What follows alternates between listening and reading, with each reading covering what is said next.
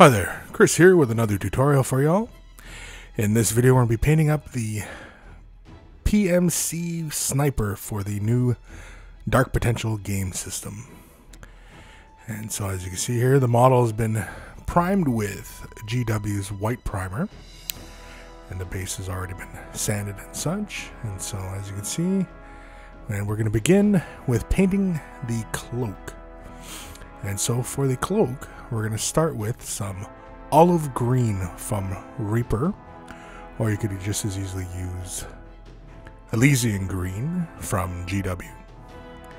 And so we just put a little bit on the palette, and the brush has been left with a little bit of water in it. It's not quite, sopping wet, but the brush was just a little bit of water just for helping us move the paint along. As you can see, the paint goes on in one coating very nicely, but to get a nice smooth color transition on there, or coating, we're going to be applying more than one coat. And you can use acrylic medium for thinning down your paints, or water. As long as your water is nice and clean, it should do just fine. As you can see, we're just painting the cloak, and then we'll go over again. We've thinned the paint down quite a bit with some water, just so that it flows nice and easily onto the model. Careful when you are priming your models not to over prime, as the model does get quite chalky, and when you thin your paints down quite a bit, it really is quite a pain to get the model and get the colors down nice and smooth. And so to begin our shading process, we're going to use olive green and jungle moss. These are both Reaper colors. You can use the GW equivalents if you need to, if that's the paints you're using, or Vallejo colors. And so for the shading, we're going to be using a two brush blend method here. And so basically I've got two brushes in my hands, and one brush I'll lay down some color, and then really quickly with the other brush I will blend that color in. And so we're putting this jungle moss into the crevices of the cloak, and then blending the color out towards the raised areas of the cloak.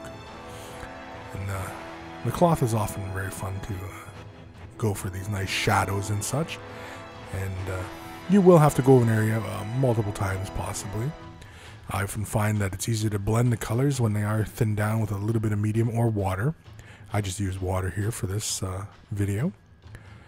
And yeah, so we use our fine detail brush to begin the blending process up in the cowl there, just to get some of those little shadows.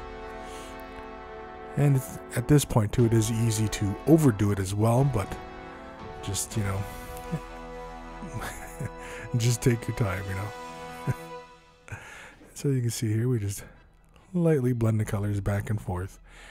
And of course, the more times you go back and forth, the smoother the color transition will be. And so, for our highlighting process, we'll be going back to our olive green and using pale lichen. Now, the pale lichen, it's sort of like Nurgling green from GW, but it does have a little bit more of a gray content to it, so it's not an exact match. So, if you want an exact match, yeah, I'd definitely recommend mixing a little Dawnstone into that Nurgling color. And it'll come out a little bit closer to what I'm using here. And so the gray is just simply to give this a more of a cloth feel, and not so much all the way of a kind of camo green color, as the models are supposed to have kind of a ragtag kind of appearance. And so I just wanted simply a large cloth, and the gray just kind of represents a bit of the color fading.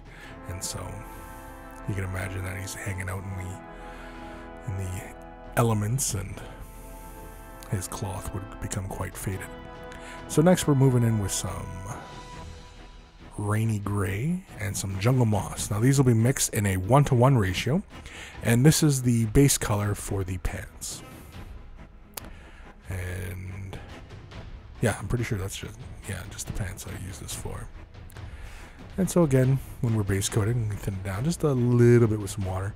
Just really like dunking your brush into the water, and then quickly just kind of giving it a quick snap to pull the excess water off the bristles. And that's usually enough that I use for water, for just thinning down the paint just a little bit. And so to begin the highlighting on the pants, we're going to again use a 2-brush blend method.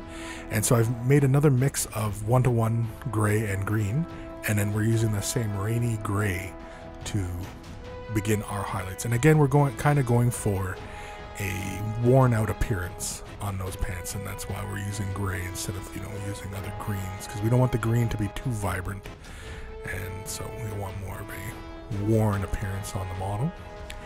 As again, you know, he doesn't have the best of equipment or the best resources, and so he's got to make do with what he's got. And as far as, well, that's as far as the understanding I have from the background of it. And so really quickly, we're going to use give the pants a quick little wash of the Reichland Flesh Shade from GW.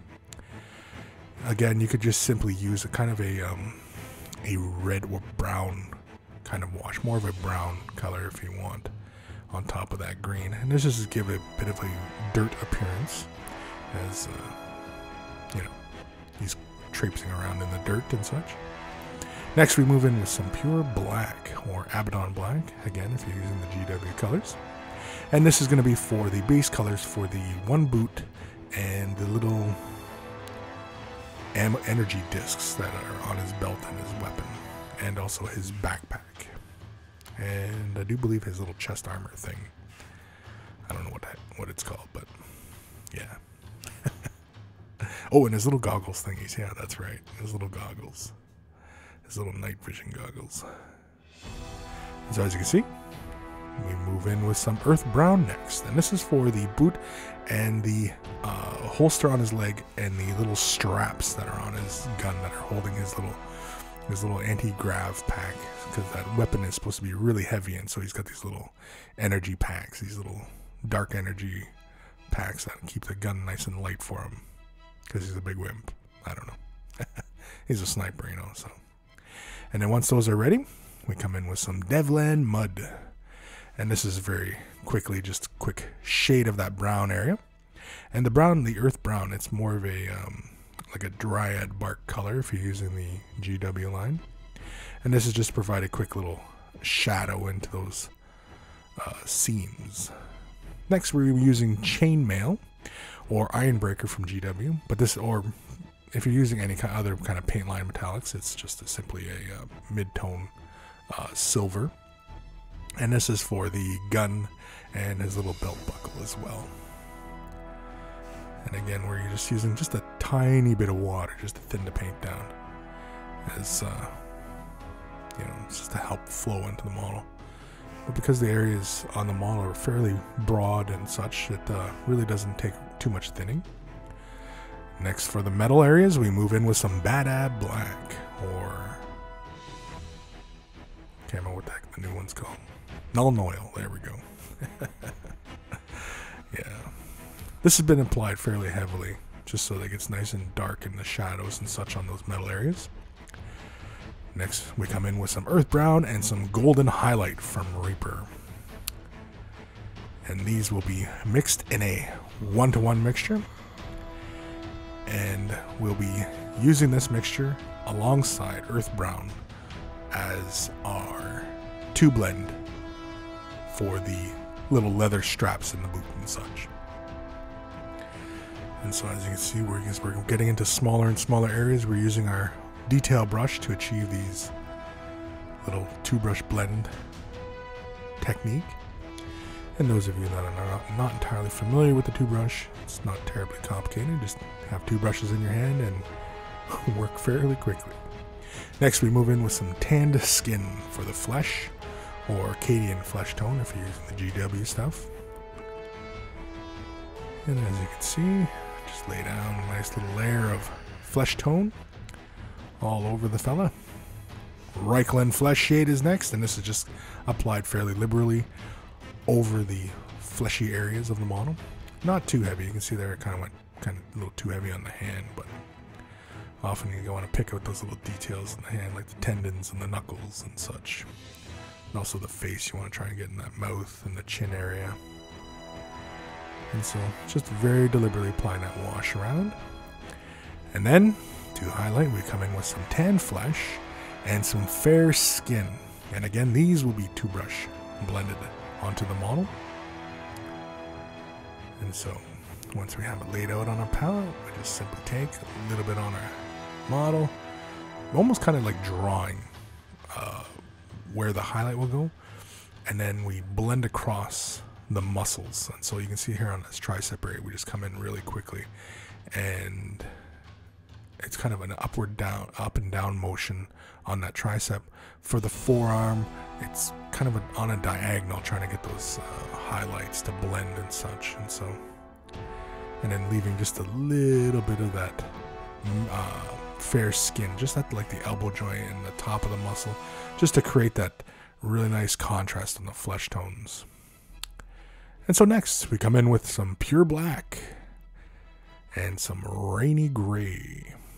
The rainy gray and the pure black will be used for highlighting the boots and the little energy disc things. I don't know what they're called, I forget. Matt told me and I completely blanked. And again, we're using the 2-brush blend to achieve this. Could just as easily have used a retarder to achieve these effects, but or you could just simply have layered the highlights on as well.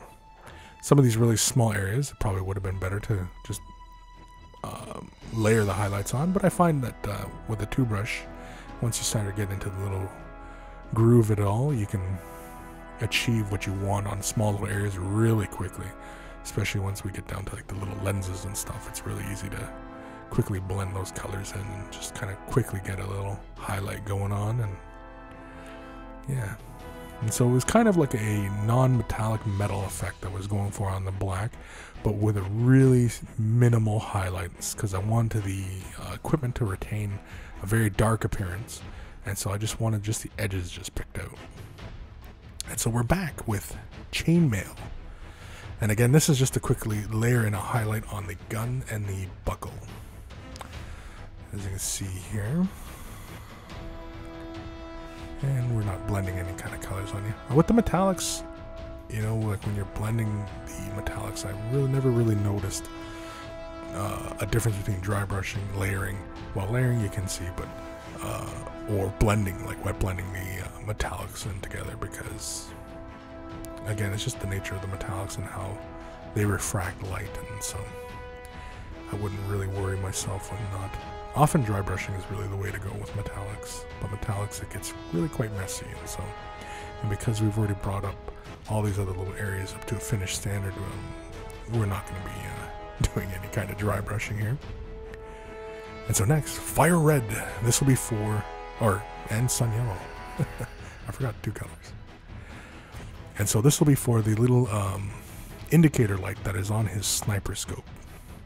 Not sure why a sniper scope would have little blinking lights on it, but it's going to have it.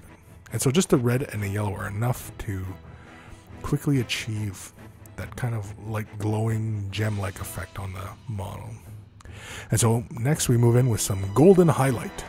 And this is going to be layered on to the brown areas, and just very, very carefully. And here I'm using my number 0 brush for just quickly laying in these sharp little highlights into the raised areas of the leather and on the straps on the gun as well. Really very carefully, just very minimal. Next we move in with some sapphire blue, or you could use Cantor blue from GW, and these are just the beginning for the little energy discs. I'm gonna have to remember what the heck these things are called. And so, yeah, really quickly we just move around and just, we could go for some object source lighting, but I didn't really want to take up too much time, as we're just bringing this guy up to a high tabletop standard. And so next is True Blue, or Techless Blue from GW. And really quickly we're just laying this in, really just like a dot. Almost, we're doing almost like a gem effect. So we're highlighting along the bottom part of the little, inside those little areas, they have almost like a little nubby of like a little spherical shape to them, and so we're just applying that color into the bottom part of it, kind of going for like a light gem effect. Next we come in with some Surf Aqua, and this is going to serve as our final highlight for these blue areas. So once we get it onto the palette, we're not really thinning these ones down too much because we don't want it flowing all over the place. And so just really quick, we're just putting just the tiniest little dot into those areas, being extra careful. And this just gives us our little indicator. And they kind of have a light source, or you know, like a gem effect. And then really quickly, again, we're coming in with the goggles. We're coming in with that sapphire blue, and then our mid-tone blue, and then the Surf Aqua color. And again, we're highlighting the bottom portions of it. And so the cloak, it needed some dirtying up, making it kind of worn. And so we're going to come in and we're going to thin down Reikland Flesh Shade with some water. And you can see the brush had a fairly heavy load of water in it. So it's almost like a one-to-one mixture of the shade and water. And when we're laying this in, and we're drawing the brush strokes towards the bottom edge of the cloak, just so that it pulls up a little heavier at the bottom. And then by the time you get to the front, the back side should be dry, and so then you can kind of come in and quickly start layering in again. And it takes a bit of playing, but you can quickly bring that dirt appearance upwards, and that'll be it. Once we allow that to dry, finish the base, and it'll be ready to go. Hope you enjoyed this video.